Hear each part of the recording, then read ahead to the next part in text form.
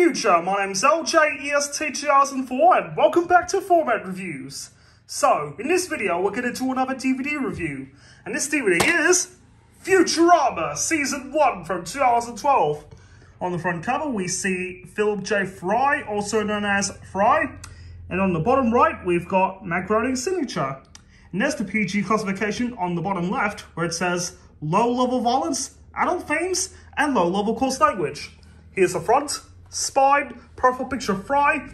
There's the 30th Century Fox Home Entertainment logo, the title, the PG classification, and the catalog number is 95150SDO, and the back. Now let's read the description. Clear some space in your DVD collection, which I'm doing right now, for Futurama, the out-of-this-world sci-fi spoof from The Simpsons creator Matt Groening. Loaded with a galaxy of outrageous extras, this 3-disc set includes the show's first 13 episodes in their entirety, so you can get in on the future and the fun from the beginning. This 3-disc set includes full-length audio commentary on all 13 episodes, deleted scenes, animatics, script and storyboards for a pilot episode, behind-the-scenes featurette, concept art gallery, includes video and stills, and much more. And as Fry from the very first episode of Futurama, which is called Space Pilot 3000, that's where he was frozen in the 20th century to go into the 30th century, which is pretty cool. There's Matt Groening's signature once again. The runtime for all the episodes are 21 minutes. And down there, we've got both the 20th Century Fox Home Entertainment logos.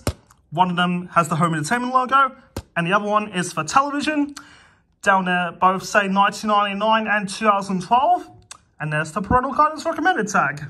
So anyways, let's see what's inside. Here's discs 1 and 2, and here's disc 3. And while Jeremy Snider was watching this show back in March, he didn't detest or hate any of the episodes so far, so that was pretty good.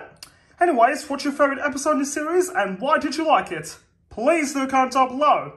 Anyways, that's it for today's DVD review on Format Reviews.